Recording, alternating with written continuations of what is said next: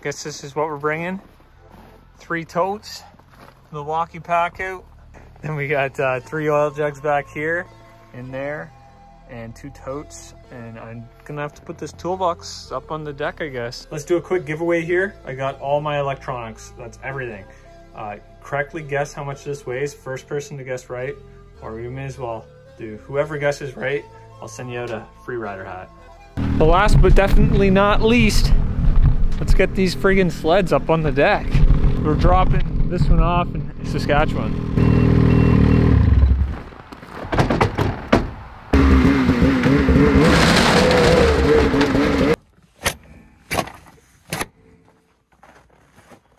It's go time, baby.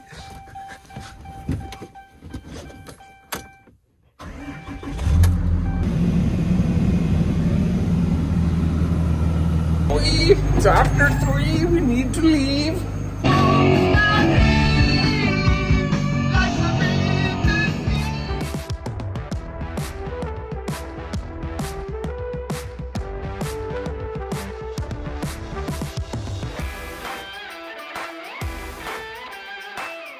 Just going through Sudbury here now, and then up to the Salton Road to Wawa. Salton Road here, take a little pit stop, check on the sleds. We got 80 kilometers of gravel road now, so gotta make sure they're tied down good.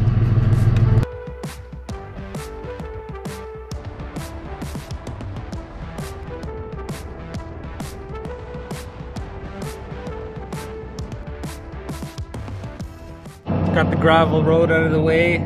We're an hour and 40 minutes from Wawa. We're 145 kilometers. And it says we got 163 kilometers to empty, so I think we'll make it there. I've never made it that far on a tank before, but see if we make it 883 kilometers to the next stop.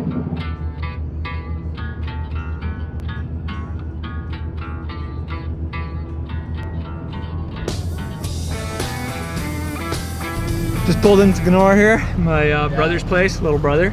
Yeah. I only have one brother, but yeah. We ended up making it to Kenora in pretty much exactly 17 hours on the dot. I think it's usually, what, an 18 and a half hour? I've never done it in 18. 18? Yeah.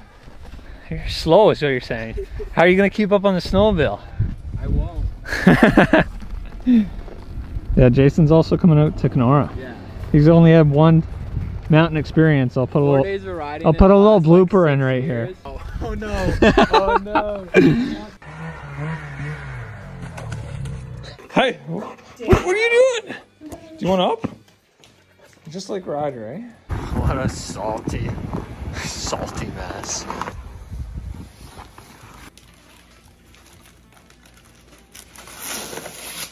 What is it? Come here.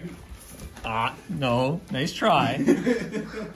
What you got? Let me see. I didn't think we were going to, but we spent Christmas with the whole family here up in Kenora. And now, back on the road to Saskatoon, I guess. Originally, I thought I was gonna meet Buddy on the Trans-Canada, which is, I mean, I assume is Highway 1, but I didn't really look at a map, and he's in Saskatoon, so a little bit out of the way, but I guess we'll get some new scenery this year.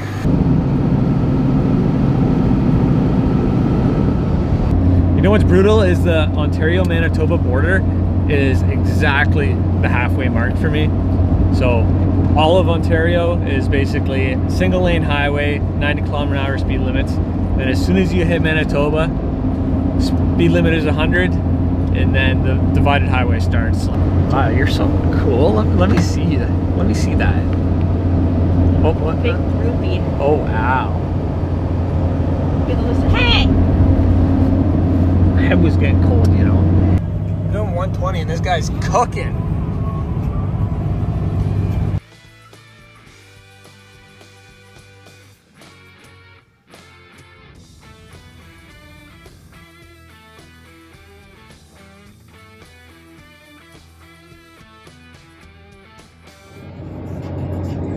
It's getting cold. -30. I'm gonna have to unload this sled in this bar. Hopefully it starts. I just dropped my 2021 off here in Saskatoon to the guy that's buying it. And I guess he was in a rush to get back to his party he was at because he left before I gave him the ownership and bill of sale. So,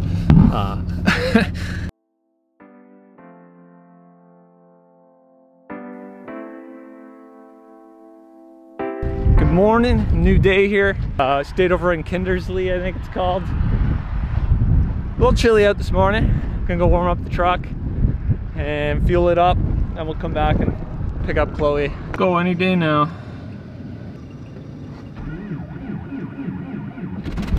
Oh, didn't really like that. It's a really good thing I put in new batteries before I left. It was sounding a little weak in the mornings. It's 8 o'clock and it's still pitch black here. Gonna get some good fuel mileage today. Got a tailwind. That's another province done and over with. Feel like we're finally getting somewhere now. Just a little context for this next part. I was gonna do a Q&A the day before, but the audio was crappy, so I didn't use it. And then I redid it, so here's that. First question we got, what are your biggest goals for this season? I'd say my biggest goal is really just to put out the best content possible for you guys. How much money do you burn in fuel? I'll let you know when I get to Revelstoke, but I'm guessing $700 to $900. Just one sled so far, yep. Hopefully Jason McMurray is gonna bring my other sled out. Do you have a favorite memory from snowmobiling? Honestly, I couldn't pick a favorite because there's been so many days on the snow where I'm just like, man, this is the best day ever. So, you know, there's lots of days that stand out to me, but I can't pick a favorite. What brand would you ride if Skidoo didn't exist? Definitely be a Lynx or Polaris. What's your favorite Skidoo in the 2022 lineup? Definitely the Freeride 154 Turbo, seeing as how that's what I've got up on the deck here. What drives you to film and create daily videos? I've just always really enjoyed doing it, and then also the support from you guys on the videos is awesome, so it just inspires me to keep going. How long will your season be this year? Probably about the same time as last year, or 100 days, right, Chloe? No. Favorite types of rides and why? Like explorer days, jumping, trees. My favorite type of riding is honestly just a mixture of everything. It depends on the weather. I love exploring. I love tree riding. I'm not a big jumper, but you know, I have fun building the jumps. And then I also like watching the guys hit the jumps, and I like to film it. So what do you like most about Skidoo? I've rode Skidoos my whole life. I've rode Skidoo my whole life, and I've loved every sled I've owned. They've been amazing for me, and they just work really well for my type of riding style. Advice for Ontario guys who have never ridden the mountains. Just get out to the mountain and start riding. But make sure you've got the right safety gear, and also make sure you have all your avalanche gear, and most importantly, you know how to use it. It's like traveling on Christmas. It's kind of weird being on the road for Christmas, but it's also kind of nice because there's like no traffic. I didn't see one transport all day yesterday, so that's nice. When's the best time to ride in Revelstoke? Best chance for POW and sun. You know, if you want sun, the best time to ride in Revelstoke is, I'd say, March. And if you want POW, I haven't been there in December, but I know there's lots of good POW days in December. But you know, it's Revelstoke and it's always snowing, so you're gonna find the snow. Are you going to explore out of Revelstoke this year? You know, I do want to, definitely. It is also hard, and I do have one place rented for 5 weeks, so I probably won't for those 5 weeks. But then after that, I want to do some day trips at least, and I'd also like to get out to the coast. Are you going to run LEDs on the new Freeride? Nope, not really any benefit, in my opinion, to running LED lights, because, well, not on a mountain sled, that is. Which mountain do you prefer to ride? Boulder Mountain, 100%. Will your next video be you in the sled? Not sure I could fit in this sled, but I'll probably be on the sled, yeah. Gonna use the 146 since you don't have your other sled. Yeah, the 146 is definitely gonna get some use. Chloe will be riding it. What's been your favorite sled that you had? Definitely the 154 Freeride Turbo from last year. Having a turbo is a lot of fun. Have you ever had to search for someone caught in an avalanche? No, I have not, and I definitely want to keep it that way. What mic are you using in your helmet? I'm just using a standard old lapel mic. It's in the description of every video I post. How does the manual Cummins with a deck and 2 sleds on it do? I've also got like 300 liters extra fuel and a lot of gear, so it does really well. Got pretty good fuel mileage the last couple days. Was getting about 750 kilometers to a tank. Are you gonna send it this year? I want to jump a little more, but I'm not gonna go crazy. What's your second sled that you ordered? Great question. What's your new sled? Great question. What was your first adventure out west, and why do you keep going back? My first time out west was to Toguri Mountain Lodge in 2015 with my dad and his buddies. It was a lot of fun, and then 2 years later, I think, we went to Revelstoke again with him and his buddies, and then a couple of my buddies. The year after that, nobody was planning anything, so I was like, okay, see you guys, I'm going out west. My dad and a couple of my friends ended up coming out, but yeah, I haven't stopped going since. How long are your days with riding and editing?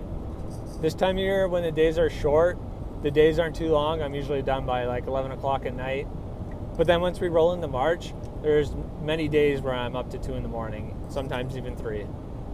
We're planning a trip to Revy next season. Any tips to have a good time? So I mentioned the safety part, that's a big factor. And then just to go farther, I just ride up Boulder Mountain, easy to find, go up there and kind of branch out from there. What factors do you look for when choosing a sled? Thought you would have gone for the expert.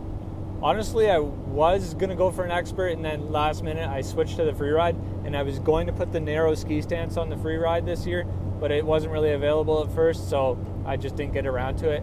And then there's also another reason, but I won't get into that right now. How did you get started doing your sled vlog? A long time ago, I used to actually watch people moto vlog, which I didn't even ride a motorcycle, but I'd watch that kind of stuff. And I always thought it would be sweet to start a sled vlog. It took me quite a few years to actually start it, but I did it, and best decision I ever made. When will you buy rototilt for your excavator? I've been trying to convince the boss man for a couple of years to buy one, because I think it'd be great for the machine I run, but I don't know if it'll happen. You think you're gonna get 100 days of straight riding in this season? 100 days straight, that'd be pretty impressive. But Chloe said I could do 100 days, so we're good. Right? What led to your success on YouTube? So after a full season of making these videos every day, I was getting about 100 to 300 views a video. And honestly, I was stoked on that, but I knew since I was doing something that nobody else was doing, it was only a matter of time before like the YouTube algorithm would pick up my videos and push it to more people. And then once that following fall rolled around, the videos just started going like this, and I was so stoked. And I didn't really think it'd grow as big as it has, but it's really cool to see. And snowmobiling is also a really small niche, so I think the channel can only really get so big. What do you think about electric snowmobiles? I think this is a pretty controversial topic in the sledding community, because I know there's a lot of die-hard motorheads, but I think the electric snowmobile idea is really cool. I don't think the battery technology is there yet, but if it gets there, I would definitely ride an electric snowmobile. Do you wish your truck was automatic for the long drives, or does it not really matter? It doesn't really matter, because it's just straight on the highway for hours on end without changing gears, but I'm kind of over the manual thing. I'd probably just get an automatic for my next truck, and they don't even make a standard truck anymore. So how long have you been riding for? I've been riding my whole life, but I've been mountain riding for about 5 years now. What are you going to do for your next truck when you sell this one? I might go to a Ford. They did just update the interior a little bit. It's still a little outdated compared to the Dodge. The Dodge, I think, has the nicest interior, and it's a pretty good looking truck too. It's definitely between the two of them, but I'm not brand loyal at all. How can I buy merch if the website is shut down? If you're in Revelstoke, you can buy something from me. Are you sponsored by Skidoo? No, I'm not. I've definitely had lots of people mistakenly think I was, but no, I definitely don't have any connection with Skidoo whatsoever. Do you ever feel lonely doing snowmobile related stuff? Do you wish you had someone with you filming and editing and just living the same lifestyle that you do? No, I don't really feel lonely because I'm always around people. I'm always riding with lots of guys, having a good time. It's not just me by myself, filming people and spending the night by myself. Best way to keep the GoPros from freezing up and the batteries from dying. I don't have any solution for that. I struggle just like everybody else. I carry like 9 batteries with me. Apparently that new cold weather battery is good, but you can't get it in Canada. So if there's someone in the States that could send that up to me, shoot me a message. Do you offer any ride days for your viewers? I haven't, no, but it would be pretty cool to do. That's all for the question and answers, guys. Thanks for asking. There was a ton of questions. Sorry if I didn't get to yours, but I didn't want to drag it out too long. I see the mountains. Chloe, there's mountains. Woohoo! Well, let's see the damage. 3,800 kilometers, 39 hours of my truck running. Nice view from the room here for the night. Nice bluebird day out today. I missed it. We should have done the drive in 2 days. Then I could have rode the bluebird pow that everyone always wants.